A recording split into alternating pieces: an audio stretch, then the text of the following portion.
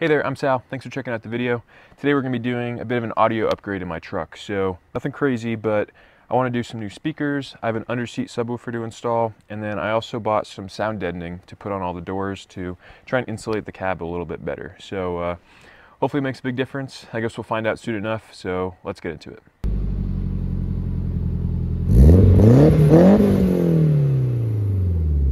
Okay, so first order business is going to be getting off the door panel, and there's 3 Phillips head screws holding it in over here.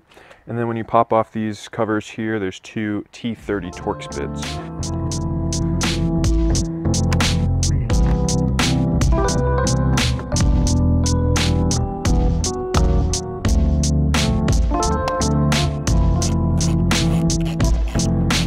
So next up we got to take off this door handle trim, and I actually have a whole video dedicated to how to take this off without breaking it, and I'll have that link down below. But basically you just got to jam something in here to kind of pop it up and off of this little tab so that it doesn't break, and it just slides right out. Okay, so once all the bolts are out, we can start prying around with one of these body panel pullers. You can get these super cheap anywhere, Amazon, Harbor Freight, wherever.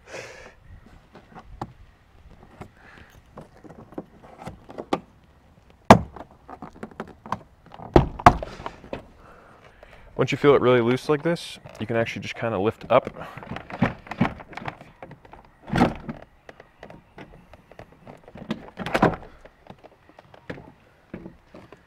And it'll disconnect from the door. Okay, so behind the door panel, there's a bunch of wiring that's still attached. So there's 4 main connectors. And then after you disconnect the last connector, you can just pull the door panel off and we can get going on this.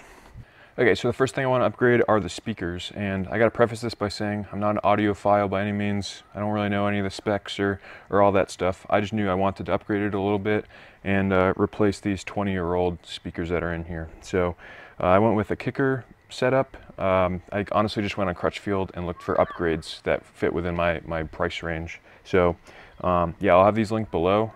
Hopefully they sound good. I don't know. I watched a few videos that had pretty good reviews, so yeah, we'll give it a shot. So it should be a pretty easy install. There's just 4 Phillips screws that hold in the old speaker, and then that's how this one will be secured as well. Biggest thing is the wiring. Kicker does provide some splice connectors to connect into the factory wiring, but I just prefer to solder my connections, so that's what I'll be doing. One mistake that I made on the driver's side was I actually cut the wiring here and planned to splice in the new speaker wire that Kicker provides here, but then I realized it goes through this connector and then there's more on this side. So if you did it here, you have to feed it across and it just wouldn't work. So wait till you unscrew this old one and then cut it inside. On the Kicker wiring, both wires are gray, but the wire with the black stripe will be the ground. So I'll match that up with the black and then the other one with the red. Don't forget to put your shrink wrap before you solder things. I've forgotten so many times and it's so annoying. So yeah, make sure it's on there before you actually lay the solder down.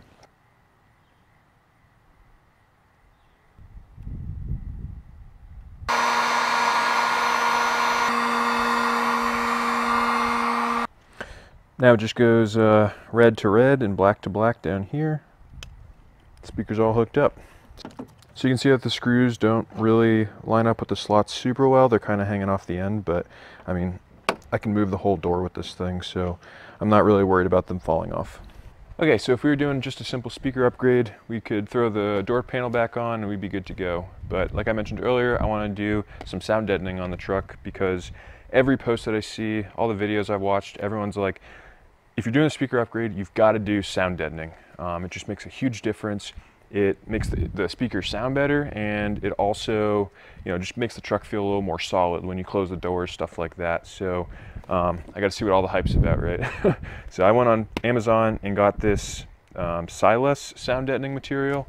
I thought it was a pretty decent value. Sound deadening is kind of expensive, and so I found this stuff, had good reviews, and I figured I'd give it a shot. So what I want to do is actually put it on the skin of the door, not here, but on the back side of this. So let's get the vapor barrier off. It's just a couple 10mm bolts, and then it just peels right off.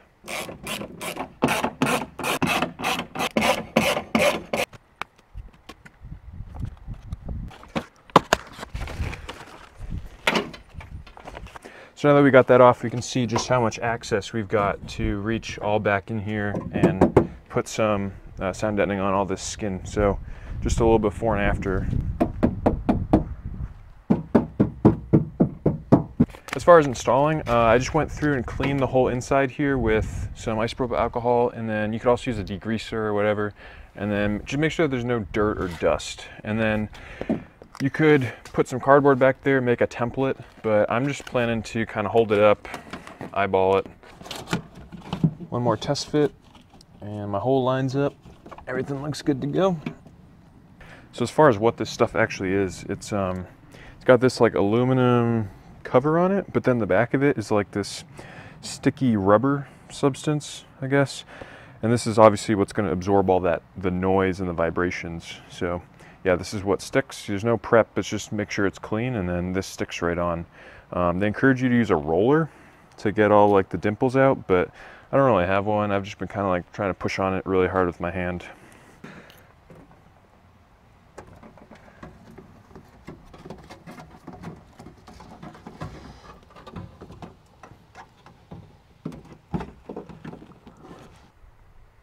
Okay, so this is what that first piece looks like. I just made this cut.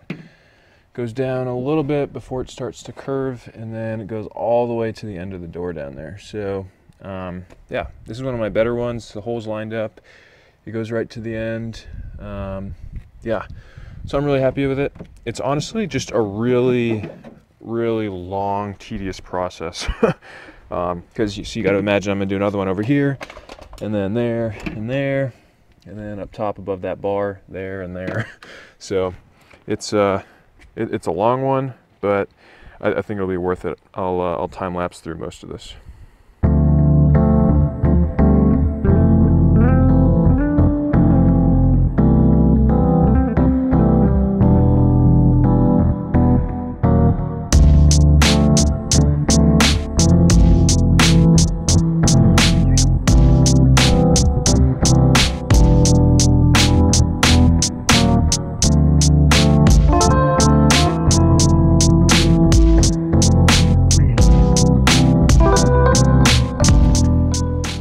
Okay, so I got the whole skin done, and it looks really good in here. Got all that done, all down here. You can kind of see it peeking through here, and then over here. Here's the taps from after.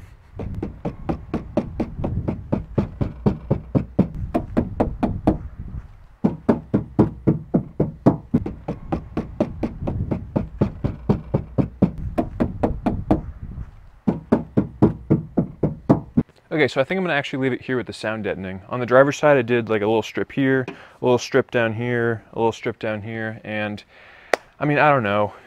Tell me in the comments if you think that'd be worth it, but I personally feel like doing the whole skin on the inside is enough. I don't know if having all these extra little pieces all over the place are gonna make a big enough difference. So I'm gonna throw the door panel back on, but heck, let me know in the comments if you guys, enough of you say that yes, it's worth it to put pieces all over the place. I'm definitely gonna pull the panel back off and do that. But for now, we'll get it back on, and we'll move on to the subwoofer next. I know it sounds silly to say, but don't forget to put the vapor barrier back on. I did the driver's side yesterday, got the door panel back on, everything set, and then I looked back and I was like, ah, crap. So just make sure you get this on before you do the door panel.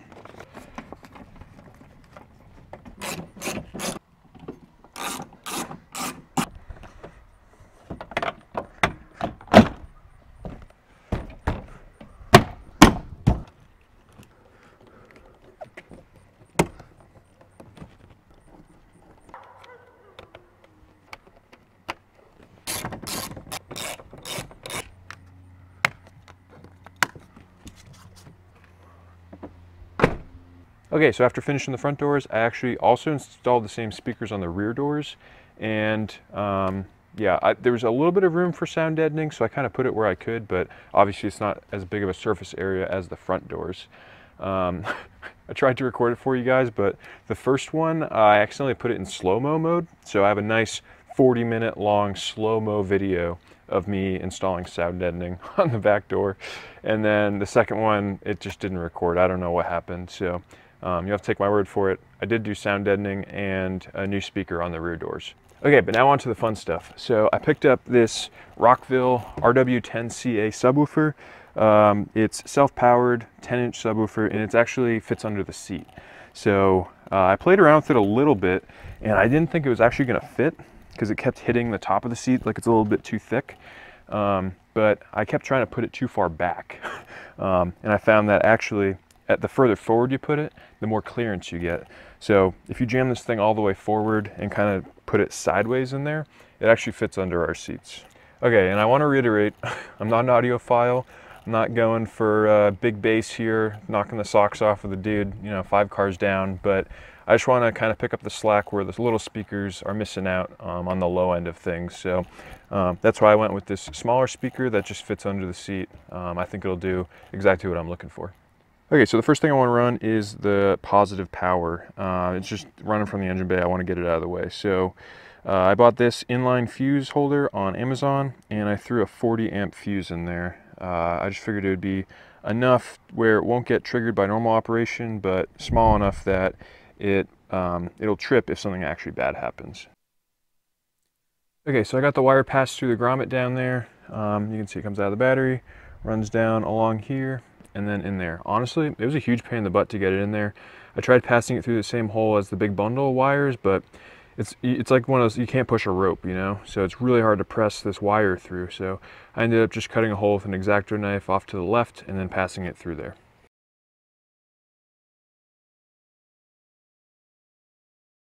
Okay, so you can see the wire coming through the grommet there, runs back under the carpet, and then pops up right there under the seat, runs down along the seat, and then plugs into the subwoofer there. I was hoping to have it come like out to here-ish, but I cut it a little short and it only goes to here. But you know, it's whatever, I was able to connect it. Then I did the ground wire. Again, you can see it coming out right there, and I just have it run to this seat bolt there. I'll throw the cover on it and you won't even know it's there. Okay, so next we got to run the trigger wire as well as the actual audio cable from the head unit to the subwoofer. We got to take off all this so we can get to the back of it. I've already done it a couple times in my videos, so we'll just time lapse through it. Okay, so back here is pretty straightforward. The cable running to the sub will plug into the subwoofer output, and then hopefully your wires are as labeled as nicely as mine are from this ATOTO unit, but this red wire here is labeled accessory ignition power, so that's what we'll tap into as the trigger wire for the sub.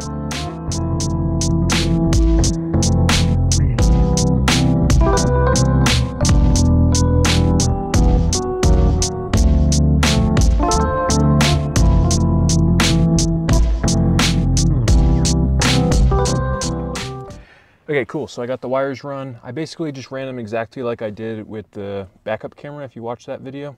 They just come down under the carpet, come down along here, and then they pop up same spot that the power wire did. And then they'll run back and I'll connect them here to the subwoofer. Okay, we got all the wires run and it's looking good to go. So we got the power, the signal, and the ground in there. Then the big guy is the subwoofer in, and then to the left of that, this square one, is the sub remote controller, which is this guy. It comes with the kit and you can just turn it up or down. Now, unfortunately, in my haste to get this done, because you know the sun's starting to set and stuff, I forgot to run it under the carpet. But honestly, I don't know where I want to put it yet. I'm kind of thinking just on here, so it's replaceable. You could just get a new one if, you know, I take the sub out or whatever. So thinking it screwed into there, but also I don't have screws to mount it. I'm not home right now, and I think I left the screws from the kit at home. So I'm thinking I'll end up putting it here, just kind of out of the way. And then out here on the outside, I'm actually really happy. The seat slides forward and back, no problem, no rubbing. Let's see, I'll show you what we're working with in here. That's what it looks like with the seat all the way forward. And then if I put the seat all the way back, how it will always be, you can't even tell it's there. So pretty sweet gig. Okay, quick update. Instead of just leaving the subwoofer control right here, I actually ran it under the seat and then I just have it poking out right there. So hopefully, I didn't want to do this because I knew it would be a higher chance of me just leaving it there. But hopefully I end up still routing it and putting it, you know, either down here or over here somewhere. I don't really know yet. Okay, so I've been driving with this stuff for about a week now, and I wanted to give you guys a quick initial review on it all. So the subwoofer first. It's the biggest thing that I can feel of all the things that I did, and I'm still really liking it. Something I realized I didn't mention when I was recording this all last week was why I put it under my front seat instead of picking to do it under the rear seats, which a lot of people do. And for me, I actually keep some stuff in those back seats, so I don't want to give up that space. Whereas with the front seat, I'm not using it under here for anything, so I just felt like that fit me a little bit better. Next, the speakers. Again, I'm not huge into like audio, so I can't really delineate like if they're that much better than the old ones, but I do think that they sound pretty crisp, especially at the louder volumes. So I'm happy with them. I don't know that I would do the ones in the back seat because I don't think they made a big enough difference. I would just stick with upgrading the front seat ones. And then as far as the sound deadening, I don't know how big of a difference it really made. You know, people talked it up a lot, and I just don't hear enough of a difference to kind of warrant all the work that went into it, because it did take a lot of time, and the sound deadening is very expensive. I'd say that driving on the highway, I used to listen to music at volume 35, but now I can listen to it around 31, 32, and it sounds the same. So maybe that's the sound deadening, I'm not super sure. There's a lot of other noises going on in my truck I got an aftermarket exhaust, I got big all-terrain tires, and then there's also just a lot of wind noise. So my dad made the analogy, it's funny, I was talking with him, and it's like having all the windows open in your house, and it's really cold outside, and you're like, man, it's cold in here. I'm gonna close one of the windows. So you close one of the windows, and it's like, man, it's still really cold in here. And so that's kind of what putting sound deadening on just the front doors does. It's like helping the situation, but it's not a solution. So I think if I put more under the seats or behind the back seats, which is something I do want to do, it'll help a lot. Other than that, I'm really happy with it all. I'll have it all linked in the description, so go check it out. But thank you so much for watching. Thanks for subscribing, and have a great rest of your day.